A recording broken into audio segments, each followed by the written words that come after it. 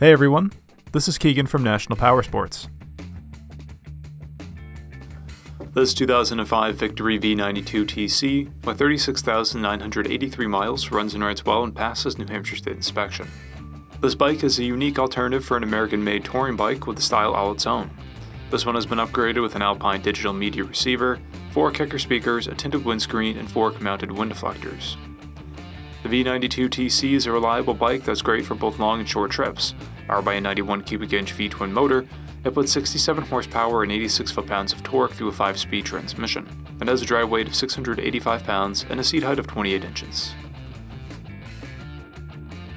To see everything we know about this vehicle, including full mechanical and cosmetic condition reports, the service repair order, high-resolution photos, and more, please review the listing on our website. We have also purchased the CycleCheck's Vehicle History Report. You can view this report by clicking the link on the right side of the video.